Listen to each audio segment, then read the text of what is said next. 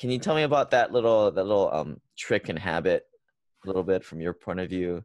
How does Sure. how does It, like a really busy professional with a family, implement this in their life? a strategic person then asks, of all the things that I have to do, what are the handful that are truly impactful? And in the one thing, we want to take that further. If I only got one thing done today or this week, what would that one thing be that would be most impactful? And that becomes your number one. And then you say, well, if I could do two, what would the second thing be? Right. And what's funny is like Gary's always thought this way. And so if you read any of our books, we have like this central models that we build around. And in our observation and in Gary's experience, like the three core things that if you get them right, make your investing go crazy were criteria, terms, and network. So if you know what your criteria for an investment are, and you won't invest unless you have a match, then your only job becomes to go find things that match that criteria. And your terms don't matter that much until you find a property, right? So people will mess a long time and figure out all of this other stuff. It's like, well, until you have an investment property, why are you spending so much time there? So Right. when we were first investing, we figured out our criteria based on what we could afford and what we wanted to have happen. And then I spent all of my time looking for great investments. And as a busy professional, I live in Austin, Texas. I live in 78704, which is the center of town. And I remember all the seasoned investors were like, you'll never find investments there. And I had made one investment. It was 30 minutes away. And I really didn't enjoy that process because I was having to drive out there to show it. And, when something went wrong, I would lose my entire lunch break. And I just told my wife, it's like, we're doing this. We're operating at our own speed. How can we find more deals close to home? And so one of like simple strategies, this is aligning your dominoes. I still have to drive to work every day and I have to drive home from work every day. Well, I started driving a different way every day, sometimes going way out of my way. But what I was doing was I was looking for piles of newspapers on the lawn, right? Abandoned homes. I was looking for things where the grass was high. I was looking for properties that might be off market and available. And guess what? We started finding deals. And you mentioned this earlier. In the very beginning, I'd pull up to the curb, I'd get the address, I'd go and get our MLS data, and I would run the numbers. And I'd say, this is what I think would work. And we ran the numbers probably on 100 properties before we made our first offer. But by the time we did, like you could do the math so fast because you've done it the long way so many times. You can pull up to the curb and you're one of those guys who can just kind of tick it off in your head. You're like, okay, this is probably going to rent for about $1,500 a side. I bet we can get it for $235. It's going to need about $15,000 and make ready work. Like you just start doing the math.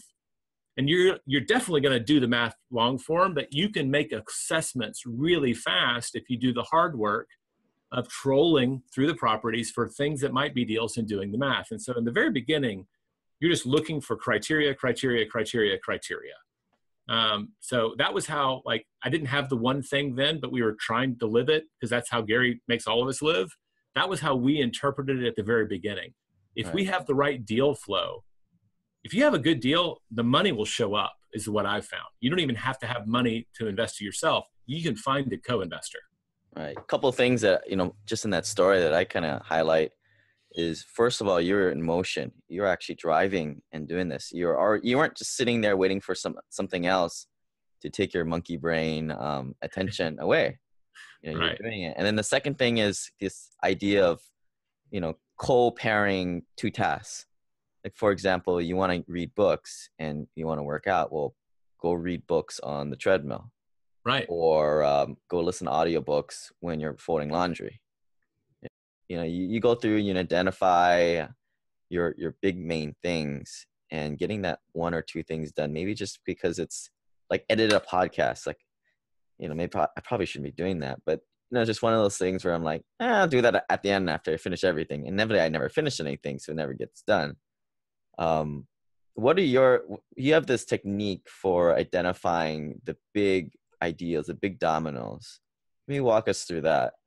Well, it goes back to what we were talking about earlier, right? The Pareto's principle, right? It's the principle of you start with the things that are most effective first. And we have a question in the book called the focusing question. What's the one thing I can do such that by doing it, everything else will be easier or unnecessary. And in our experience, and we've been doing this for a little over 5 years and taught this to thousands, if not tens of thousands of people at this point, most people actually know the answer, right? And they just procrastinate. And so how do we get around that? I think that half the battle is clearly identifying that it is a priority. Because there's stuff that is on our to-do list that we actually do have to do that's not important. And it's, you know, I'm going to say, yeah, put that to the end of the day, but you still have to get it done. What you want to do is do that stuff that's a higher priority that gives you more impact. Because guess what? When you do that consistently over time, and you just said, why am I doing that? That was my thought too. You edit your own podcast. If you're really doing your one thing for investing well, unless it's something that gives you pleasure and you want to be a podcast editor as a hobby, it might be a better dollar productive use of your time to assign someone else that task who lives and breathes editing podcasts, right? So that you can go find another deal. Now, I'm not saying that, I'm saying that hypothetically. I'm not saying that's true for you, Lane, but that's kind of the math you do. So I'm going to flash this on your screen, right? We have a process we talk about in the book called the 411. And I've been doing this for, it'll be 18 years this year. And you have your annual goals, what you want to achieve at the top. I have them for my work life and my personal life. And then each month, at the beginning of the month, I ask, what do I need to achieve? What are the big rocks, the priorities, the 20% I have to achieve towards those annual goals this month? And then I write those down. And then each week I look down and I say, based on my goals for the year, and then based on my goals for my month that were based on those goals, what do I have to achieve this week to be on track for my month and my year, right? You're working backwards. Mm-hmm. And I have if you can see, there's a whole bunch of stuff written up here. You go down here, I've got handwriting. There's only like 4 things on my week professionally. It's a really short list because these are only the big rocks. And I carry this around in my journal every single day. And when I start my day, I look at this list and I look at my calendar and I just say, did I block the time or not? And that is the great trick in life. If you know what you're supposed to do, go to your calendar and make an appointment with yourself to do it. It's funny how simplistic that sounds, but there is research out there that suggests if you say, I'm going to do it, and then you go to the trouble of saying, this is when and where I'm going to do it, and put it on your calendar, you're about 3 times more likely to do it. Right. Most people use their calendar for meetings with other people. Wealthy people, in my opinion, use their calendar for appointments with themselves first. So with that 411 list, is that a monthly list that you kind of compile and you just work on throughout the week and revise? No, it's very different from my to-do list. I keep my to-do list off of this document. This is my 20%, my one thing list. So it starts at the top. If you just took a piece of paper and took 3 lines and divided it up, at the top, you'd say my annual goals. Like for me, one of my number one measures for investing, like for my wealth, is I'm tracking my net worth. And I have a goal. I know where I started the year and I know where I want to end the year, right? And then based on that goal, I ask, what are the activities that I need to accomplish this month to be on track for that goal? And then each week I say, based on my monthly goals, what do I have to do this week to be on track for that? Because you're working backwards from your clear priority, there's not a whole lot of options. Here's a dad trick for you. Do you have kids yet? No. Okay, when you have little kids, you're going to go to a restaurant and they hand out the kiddie menus, right? Invariably, there's a maze on that. So this is just a fun little party trick. You can, when you have your nephews or nieces, right, next time, you can show them this. If you work the maze forwards, that's where all the branches are. If you start in the center and work your way out, there's almost no wrong turns.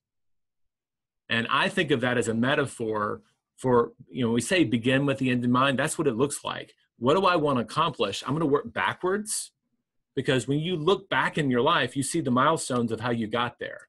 But if you look forward, you see all the options. So the trick is, let's go out to the end of the year or the end of the month and work backwards from what we want to have happen. And usually the big milestones are very clear to us. Well, I guess I have to do this and this. Right. Well, then focus all your energy on those few things. And I have another list.